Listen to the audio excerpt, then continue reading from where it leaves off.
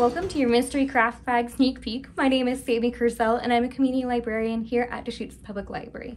With your Mystery Craft Bag, you will be making some faux bug taxidermy and a creepy doll head planter.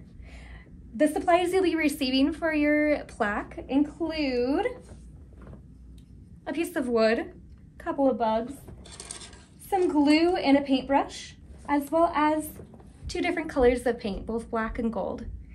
My tips for you when you're doing this are to make sure that you let the glue or the paint between coats on these bugs dry thoroughly, or else it doesn't quite adhere to the plastic as well.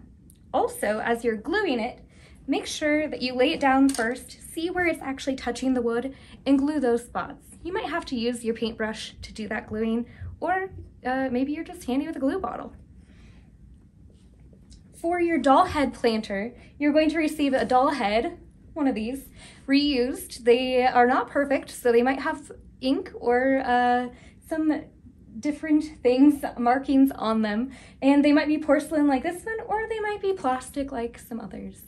And you'll also receive dirt and a spider plant or curly spider plant start to go with that. A couple of ideas when you're doing this, and a couple of tips. Tip, maybe throw a couple of small pebbles down at the bottom so that your roots don't rot and sit in that water while it's there. Some of the doll heads have holes in their mouths, so you might need to put that on a tray or a teacup saucer. And then also get creative as you're designing these. You know, maybe you don't want to take it too spooky and you just plant your plant, or else maybe you want to take it really spooky. Mine's not too bad. I just kind of glued this one eye closed a little bit, and I painted some glue over the top of the eye so that it turned a little bit milky, which I might add a little bit more glue to that to make it really milky.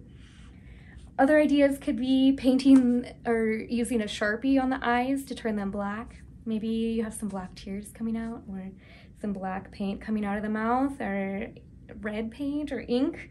Maybe it has stitches. It's up to you. Use your creativity to take it however spooky and mysterious you want.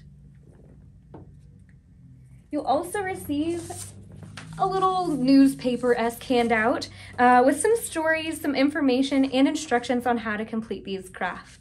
And my contact information if you have any questions as well.